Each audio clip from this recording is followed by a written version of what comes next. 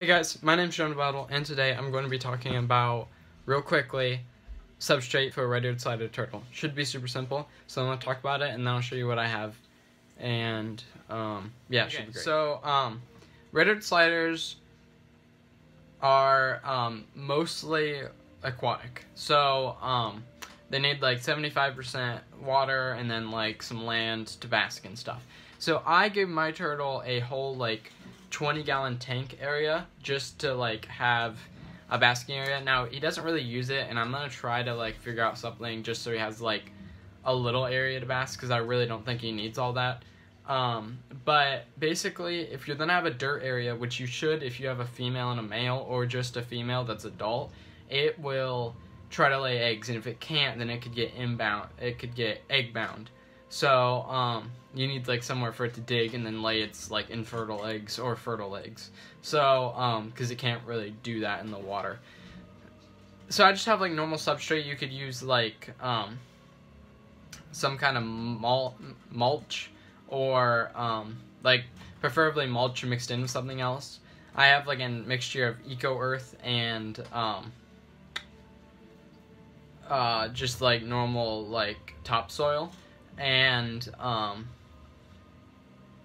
yeah, that's basically what I have for like the dirt part of it. Then you have the water. So the rocks should be bigger than what they can like swallow. I need to change that because mine really aren't. But to be honest, as far as I know, red-eared sliders are like, they can live in Ohio. I think they're native. I'm not exactly sure. To be honest, it's kind of like iffy for me, because I've seen things that say they're invasive in Ohio, then I've seen things that say they're native. I'm really not sure. But I got my rocks from like a stream near like where I live. And I know there's turtles, like eastern painted turtles, that like live like in that stream and stuff. Like I actually found a snapping turtle there, which, you know, they're not quite similar, but I'm sure there's like other types of turtles there as well. Because I've found other turtles really close to there. So, basically that's what I have. I use that substrate because I also have fish that are from that pond directly. And, they have those rocks. So to be safe, it's like, with me, it's like, if you know things could be iffy, then don't try them. Just do what you know it's safe. You know what I mean? That's what I really, like would say to people. And that's what everybody will tell you, do, like, for any, like, aquatic turtles, just do rocks bigger than what they can swallow.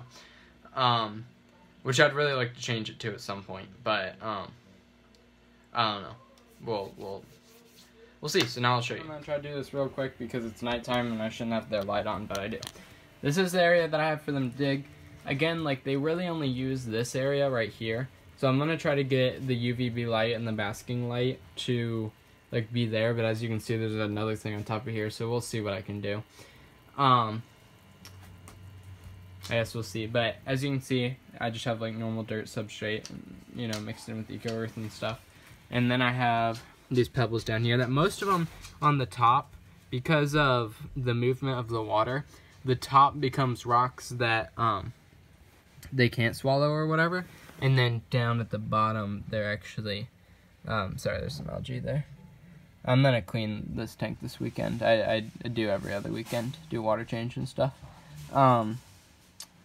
There's rocks down there. So, as you can see, here's my turtles, and I'm gonna be getting rid of one.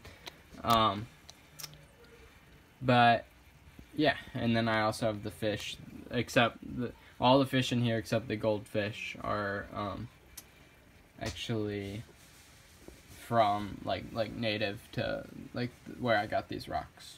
I think I got all of these rocks from outside, around there or whatever. So hope you enjoyed this video. If you did, like down below. If you have any comments or concerns, put in the comments below.